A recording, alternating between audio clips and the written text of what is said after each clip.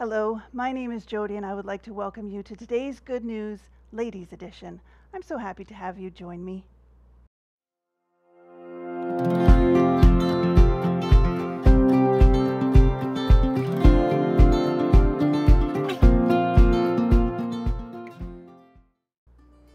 A couple of nights ago, I gave my son some dinner options. Option 1, cold cereal, breakfast for dinner. Option 2, macaroni and cheese with hot dogs. Option 3, giant meatballs, mashed potatoes, and gravy with his choice of vegetables that he would have to eat without complaining. And option 4, McDonald's.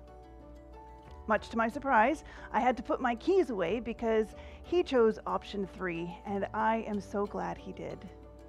He knew that the meat, potatoes, and veggies option was going to be the tastiest. He didn't care that it was going to take an hour longer than anything else, and he didn't care that it wasn't the most convenient option. And while I was rolling meatballs and mashing potatoes, I started to think about the other options I'd given him. They were convenient for me to serve, but they weren't what was best for him. Our verse for today is Proverbs 31, verse 14. She is like a merchant ship, bringing her food from afar. The woman in this verse is the one watching out for and meeting the needs of her family.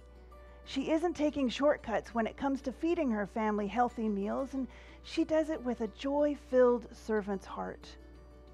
For this woman, the task of feeding her family is not a chore, but an act of love.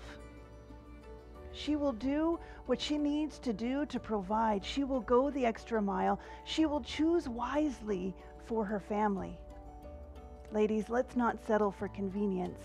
Let's put forth the effort. Let's go that extra mile. We are to be creative and diligent, hardworking and attentive. When it comes to our families, we should want to feed them meals filled with nutrients, not the junk food, fast food, or convenience store food.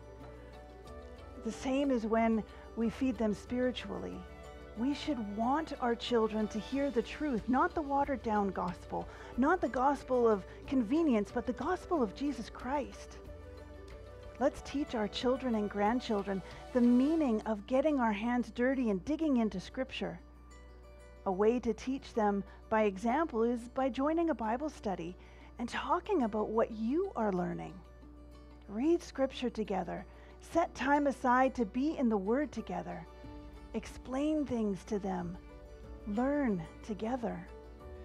Let's not settle for the convenience store gospel, but let's search, let's dig, let's get the best of the best for our families.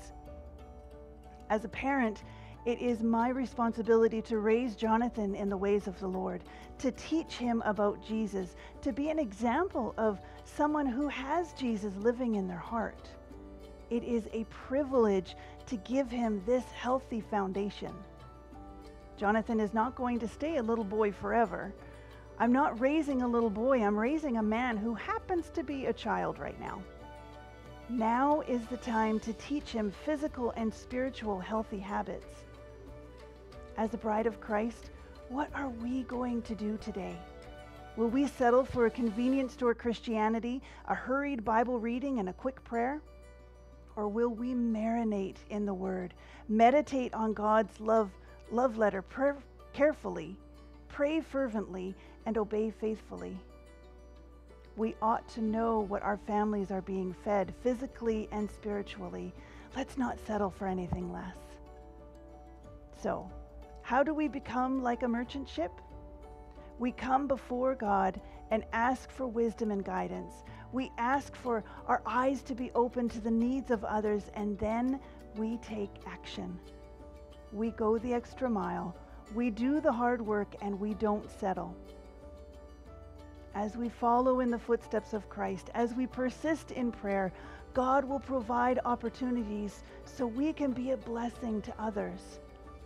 I want to encourage you today as you go about your daily tasks. I know that you're tired. But remember the words of Psalm 73, verse 26. My flesh and my heart may fail, but God is the strength of my heart and my portion forever. Ladies, lean on Him. Let's depend on God's strength as we love and care for our families. And that is today's good news.